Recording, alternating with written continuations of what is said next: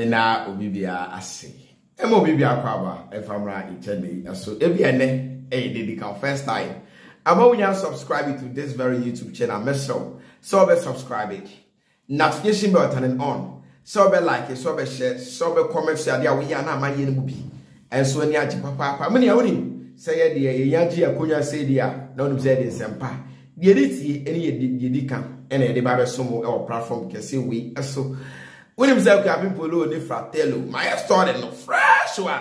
I kakra bi makabrante buoku people ko na so otwede e punyakopon sane be hwe no and that platform no so ko na kofa bi hwe na me road da and land commission officer ba ko a me almost 2 years ni say ge yewu say wa mem say wo he say ya kidnap no ye ntine ho bupudi e bia and ho story no so me de ba be sumo our platform can say we so now only Afia Schwar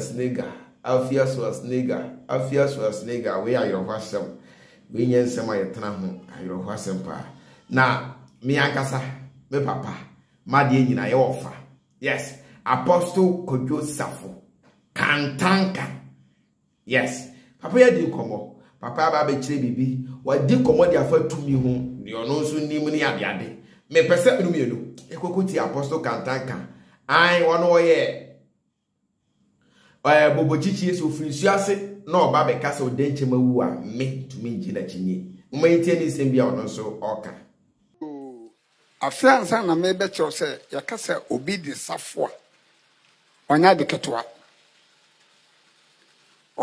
omu krobo ankasa na ya na nye enipa nyina na nim ye from Hospitania nefa baabi ne fe wo se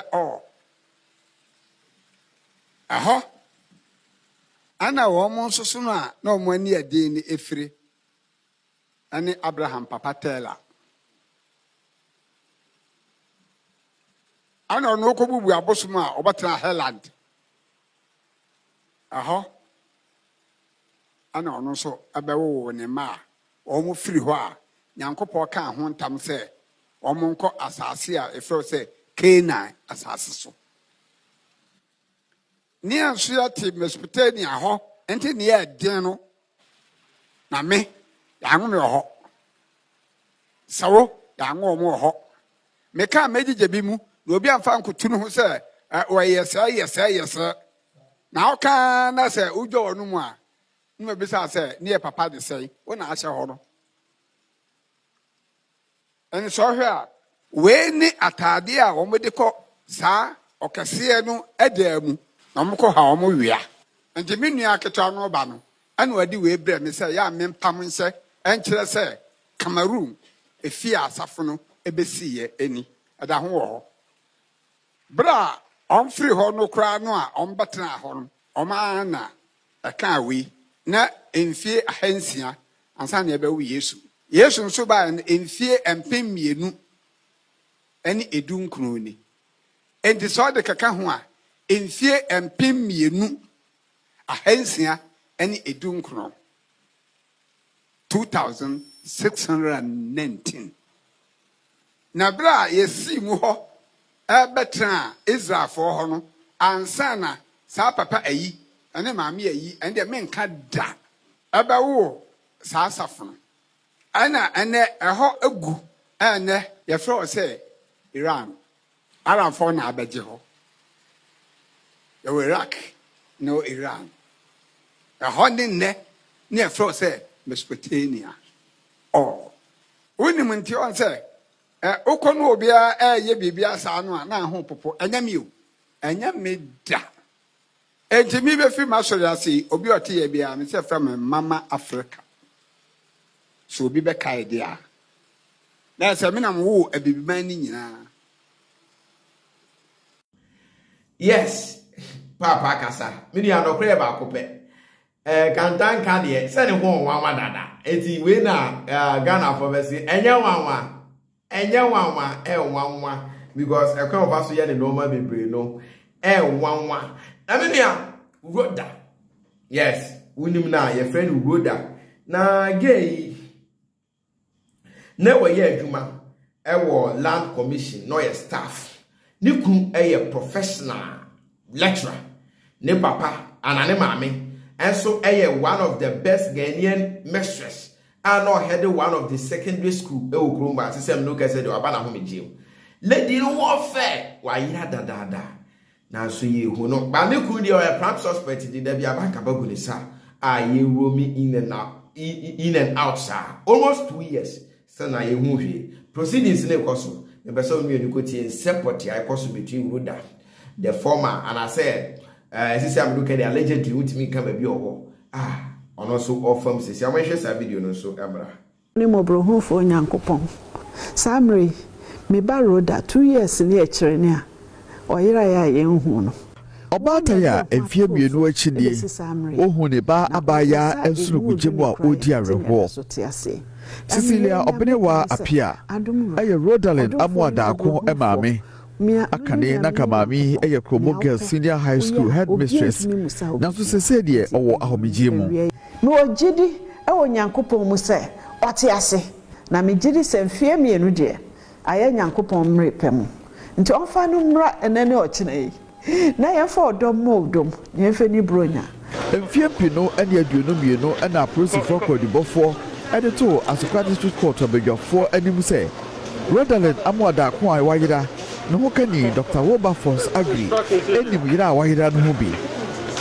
now so ogefo bosumi no amu wo mfie pino ene aduonu mienu mo na court no eja Dr. Wilberforce Agri Edam so ma prosifo sa kire no emo de ko adufufo ebo no e Kumasi High Court sanso na prosifo kire nipa mienu Justice Apia ene ya amoaten se Rodalyn Amuada ko awahira ne mobile phone so akwakodi wo mo amo mo aton sa nipa yi ejina se nibia woni Dr. Wilberforce Agri wototo wo no no now so Rodalyn Amuada ko abusua se so obi ebua emama ne botrodo a obejira so ade hu awreye kira kwaya obetua sika series empim wo ha ade ama woni ko no sa number sa maboboi 053 56 1278 second one also 053 55 83 513 obia onim ba bia Roda hye nyankopon hu mobro enkan na be kire yen ba bia Roda wo na yenkofa no sa 1 billion aye 100,000 Ghana cedis na ya to di say obia obebo aye ne hu Roda no ye de be ma no ye de be ma wo hwe ni mu se Kumasi High Court be frɛ asem no posime da etoso edumiensa yam yanim no kore nim ma me na ma me yura fo obatan eno nim de ne babeti the kind of reactions no respond almost go be ne be ma 100,000 Ghana cedis which is the statistical 1 billion yakopon let people locate say yeah mean can some pi but the kuno there were one of the prime suspects who can so much an cry although you see a check crophobia go who the phone on the side FSS microphone in a bebo investigation and take place into momwa na me bia ntumi nkoso kama dia kwa people lo ebe chire yemu dientia emo no fratello ndokwa ne de enya ade set wo betwa ende because ekwan ya branch ne de fa so no wa fa na mfa so yi of disrespect no edifemi no ama no anya ne de ya hwe video no so emra but dear people let dear dina peja ne de mato me kon hu nyina e na wo begira ba bia ka kire me se unimida what did they talk but me tam ne to me kon say ye ne etimi ya man pabu se bugura na dubai fo no police fo ne ade no mo ni na me hotel ba se eyi de won ne da fratello dabi ba se o kan se won atwempra oh what is it na me hu ni da sa be mu na me hu ni da me one of friend sade abemu an toso Kevin Polo, young Kanoko, and Kenyan no quay. Would you Kevin Polo? Oh, you my girlfriend, Fratello. No, them a Bermuan. Maybe a Bermuan. A Bermuan is like full of shit. Hey, Kevin Polo, maybe a full of shit, man. You deal with industry. Also, I mean, Diane in the Yemi. How some know what the now catch him so name in die. And a matter.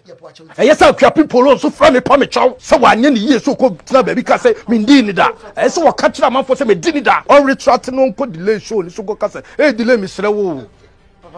But Jimmy. We was today was what we are people and not Dubai police for an eye. Not Dubai police for an eye. Hey, almost 20 pack or yes, I did. Okay. And also, yeah. Now, if you have Afia Schwar, yes. Afia Schwar. Afia Schwar, yes. The aggressive lady. This time around, they were she and the master. And which the woman in the barber somebody, any kind of things they be a true. And the first answer, so at home. Opposed to this picture of Abraham Tebia, many of me say, Abraham Tebia, nice, tall guy, and you can see the hair, which we say, yeah. Now, you see a friend Jim and 754 Wembley, blended with the other kingdom. Now, opposed to picture, say picture, the opposed to 8 minutes celebrating birthday, any happy belated birthday to you, as soon as you are not been any anyone, sir. But this one, the entire, and yeah, happy belated birthday. Was it this grown asshole, Amarama, come to threaten me to prepare for my grave because I didn't campaign for Kennedy in Japan? Was it this grown asshole come to threaten me to prepare for my grave because I didn't campaign for Kennedy in Japan? And hashtag Ghana police and hashtag Landing Police Department. That is a person who take it in charge. Now I report one will take legal action according to on the report. No one Ghana for better one actually.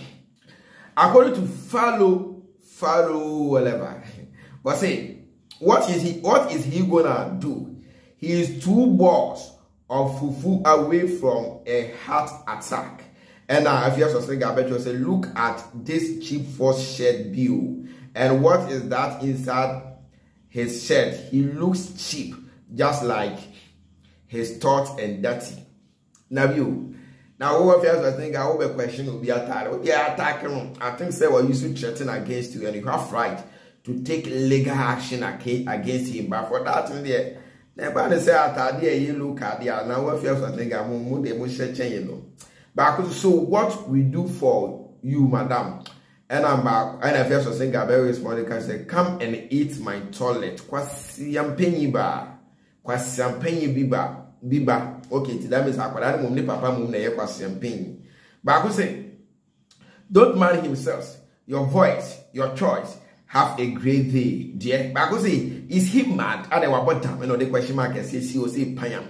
I saying, is it by force to campaign for somebody you don't like? Nonsense. And about say, this ofuipa and now Crawford will say what bottom he's smart. And about say, jail police please do the needful. All for her and I bring me a pine. And made this answer me and send him a door and Ghana for you. I don't. Subscribe now and share video now reaches so many people. No to me share video now wanna be answered because of come. Subscribe for latest updates, like and share, comment me dog. Ghana you know. Ye best share be one Macau. Bye bye.